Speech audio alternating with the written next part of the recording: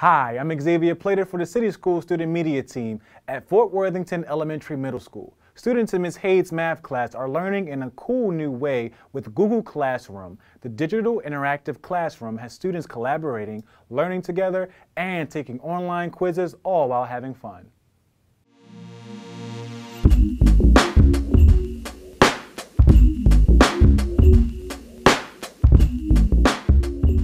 Always try to get Google Classrooms like in previous years, so I'm so happy that the city finally got Google Classrooms because now we can see all of our information, especially when we do math documents.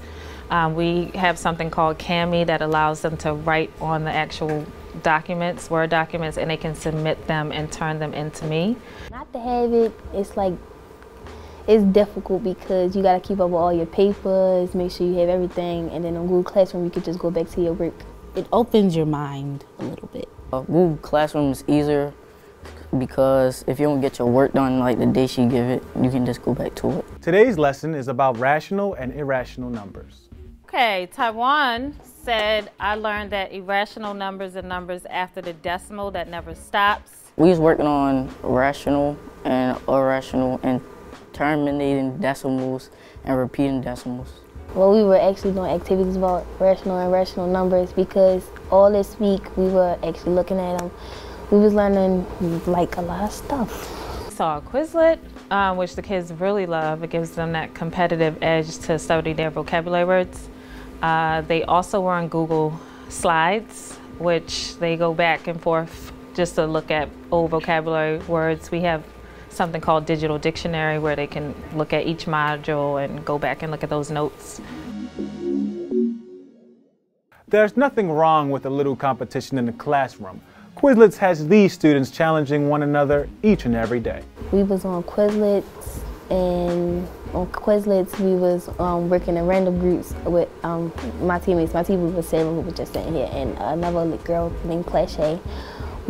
Some of us we all had different answers on our computer, but we all had the same question on the screen, so we had to communicate and tell each other which one it was to help each other out. Collaboration not only helps students with their classwork, but also helps them learn about their classmates. It's like working with somebody that you haven't really worked with before, and you get to see a different side of them that you didn't really see before.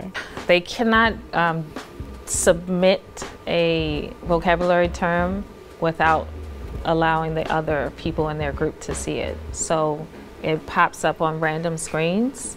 So they all they're forced to communicate with one another about what the right term is. Because if someone presses the wrong term, it'll take them back to start at zero. They say that technology is the future and that kids are the future. It's like combining them to make the best future possible. Google Classrooms definitely has these students excited about an innovative way of learning. This has been Xavier Plater from the City School Student Media Team. See you next time.